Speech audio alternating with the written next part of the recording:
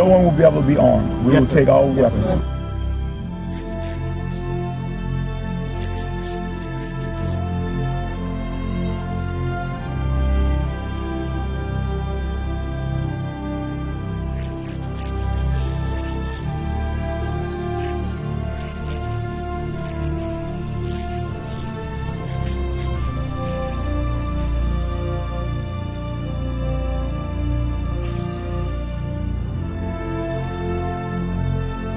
Every service member has an obligation, not just that they can refuse a legal order or an unlawful order.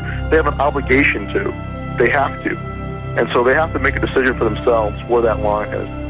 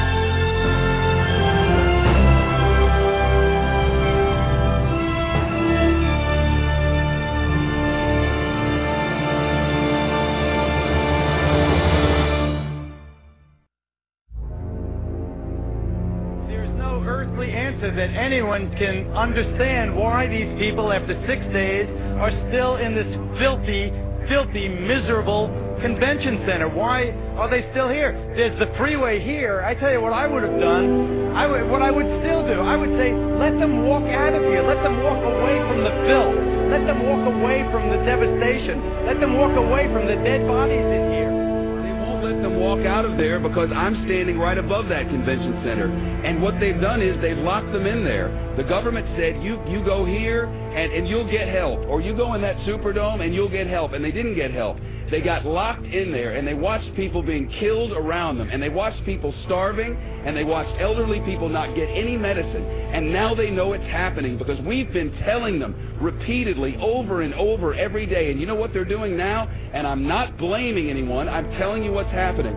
They have set up a checkpoint at the bottom of this bridge. This is the bridge that takes you from New Orleans over into Gretna, from Orleans Parish into Jefferson's Parish. It's the only way out. It's the connection to the rest of the world. And they've set up a checkpoint, and anyone who walks up out of that city now is turned around. You are not allowed to go to Gretna, Louisiana from New Orleans, Louisiana. Over there, there's hope. Over there, there's electricity. Over there, there's food and water. But you cannot go from there to there. I think the government will not allow you to do it. It's a fact. I don't know, man. Let them walk out of here. Let them walk the hell out of here. Let them get on that interstate and walk out.